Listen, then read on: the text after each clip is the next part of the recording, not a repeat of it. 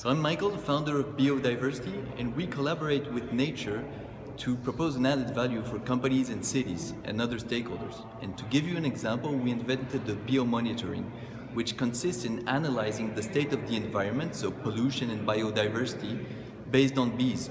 So bees basically act as biosensors, collect pollen that we will analyze and come up with some results regarding pesticides, pollution, biodiversity, and recommendations to act for a better environment.